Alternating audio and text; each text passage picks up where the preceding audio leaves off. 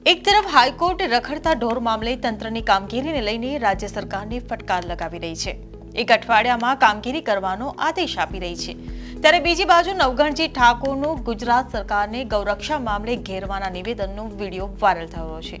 शुं छे मामलो, जाणो आ वीडियोमां। नमस्कार, हूँ हिरल परमार अने आप जोई रह्या छो निर्भय न्यूज।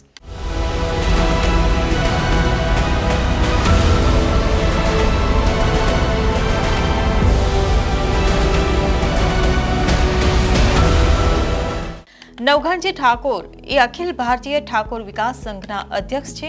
तेमणे गुजरातना मालधारीओ साथे सरकारने घेरवा निवेदनबाजी करी छे।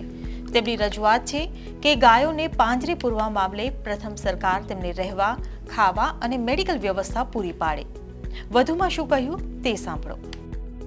ગુજરાતના મુખ્યમંત્રી શ્રી ભારતીય જનતા પાર્ટીના અધ્યક્ષ શ્રી સી આર પાટીલજી તેમજ સમગ્ર ગુજરાત સરકારને ગુજરાતના માલધારી વતીથી, ગુજરાતના પશુપાલકો વતીથી એક ક્ષત્રિય સમાજના દીકરા તરીકે નવઘણજી ઠાકોર હું અપીલ કરું છું કે સિટીની અંદર ગાયો ઉપર અને ગૌરક્ષા ઉપર જે ભયંકર ત્રાસ વર્તાઈ રહ્યો છે ગાયો પકડવાના નામે, તો સરકારશ્રીને વિનંતી છે કે જ્યાં સુધી ગાયોની વિકલ્પ વ્યવસ્થા ના કરો ત્યાં સુધી પશુપાલકોને હેરાન ના કરો।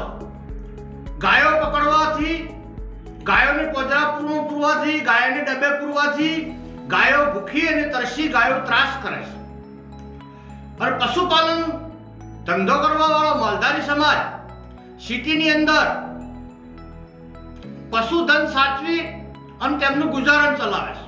એટલે સરકારશ્રીને મારી વિનંતી છે કે જ્યાં સુધી મહાસિટીઓની અંદર, મોટા સિટી શહેરોની અંદર ગાયો માટે વિકલ્પ વ્યવસ્થા ના કરો ત્યાં સુધી ઢોર પકડવાની કાર્યવાહી બંધ કરવી જોઈએ।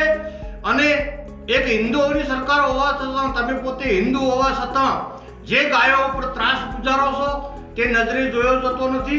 એક હું ઠાકોરના દીકરા તરીકે, એક ક્ષત્રિયના દીકરા તરીકે સમગ્ર ગુજરાતના માલધારી સમાજની ખાતરી આપું છું કે તમારે ગભરાવાની જરૂર નથી, યાટવાની જરૂર નથી। ગાય માતા માટે, સમગ્ર માલધારી સમાજ માટે, ગુજરાતનો ઓબીસી સમાજ, એસસી સમાજ અને ગુજરાતનો ક્ષત્રિય સમાજ ગપેથી ગભો મિલાવી અને તમારી સાથે છે।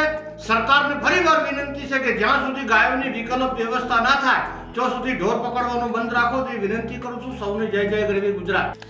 હાલ સમાચારમાં બસ આટલું જ। વધુ અપડેટ્સ માટે જોતા રહો નિર્ભય ન્યૂઝ। લાઇક, શેર અને સબસ્ક્રાઇબ કરવાનું ભૂલશો નહીં। આભાર।